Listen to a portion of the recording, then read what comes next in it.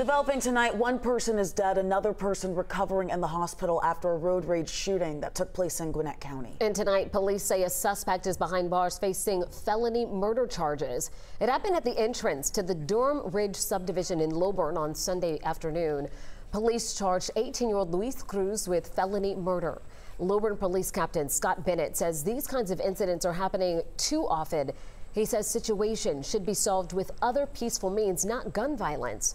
We're working to get an update on the second victim's condition as they recover in the hospital.